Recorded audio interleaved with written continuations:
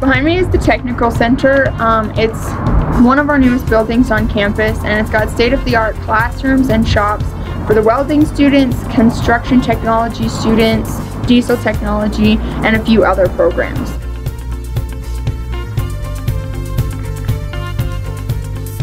This building was expanded and renovated in 2018, covering 52,000 square feet. This building offers tons of instructional classrooms, other just extra space, and some variety of classrooms for other students to access. The Welding Lab features 30 different bays where welding students will learn a variety of different welding methods, including oxy-fuel cutting, oxy-fuel welding, gas metal arc welding, shielded metal arc welding, and gas tungsten arc welding.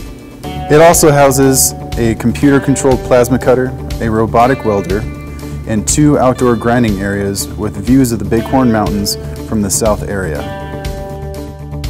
The new diesel shop houses a hydraulics lab, a high bay lab with bridge and jib cranes, wash bay, components lab, and a dynamometer.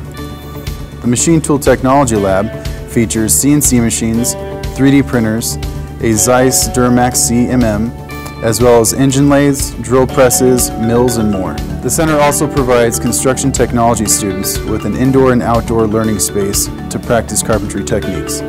Partnering with local community outreach, Habitat for Humanity, the Bighorns, where they build community homes. If you're looking for a hands-on degree and a hands-on career, this is definitely a great place to get started.